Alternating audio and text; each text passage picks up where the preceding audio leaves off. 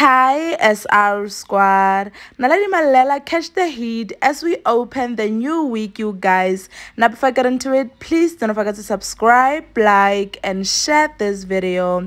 You guys, Naledi tweeted that the dating pool has poo in it. She said, "Personally, I love broke boys, but yeah, no, it's not realistic anymore. Yeah, I can deal with anything, but a stingy man, a man who is not thoughtful, I just can't." She went on and on complaining about her relationship with this unknown guy, and people were just coming for her. Tweeps said, "When men are careful with their money, they are labeled stingy. But when women are careful with their money, they are responsible. When you say someone is stingy, it simply shows you're asking for too much. Learn to get your own bag as imama, and as a gent, no one owes you anything." Another tweet said, "It's not his fault that you don't have money. If we're being honest,